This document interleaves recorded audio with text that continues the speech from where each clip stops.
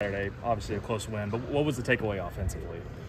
Just try and start faster, clean up the self-inflicted mistakes, and I mean they're a good team. We got hats off to them, but I think there's a lot of stuff on tape we know that we inflicted on ourselves and that we can improve upon, and honestly, just continue to improve upon this week and going into next week. Back-to-back games kind of go down to the wire. You got to make plays late to win them. I mean, how helpful is that? Maybe moving forward through the rest of the season. Yeah, I think it gives you the confidence to know that when it comes to crunch time, when adversity's hitting and all that, when it's time to make plays, you're still able to make those plays, and you have enough composure and enough wherewithal to still fall back on your training and your technique and go make those plays. And it's definitely good for the confidence. Greg, what's your thoughts on Kansas this week? Kansas is a really solid football team, going all the way into Florence.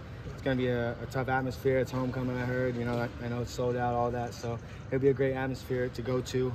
And, yeah, I mean, they're good, sound football team. Really good in the run game and also the explosive pass game. And then their defense is really solid. A lot of good tacklers everywhere, good cover guys, good corners on the edges, great field backer.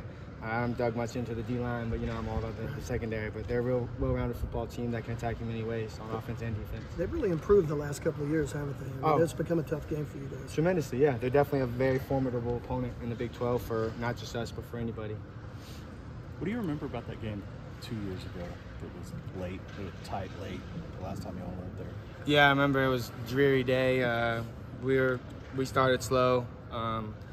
And I remember Caleb Williams taking the ball from the running back, I think it's Kennedy Brooks, and took off, and that kind of sealed the game. Just one of the crazier plays I've ever seen, but that honestly doesn't have a whole lot to do with this year anymore.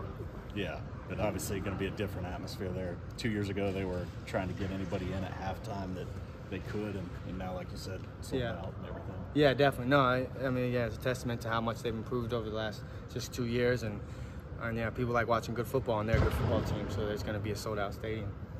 What have you seen from Nick Anderson? Got his first start on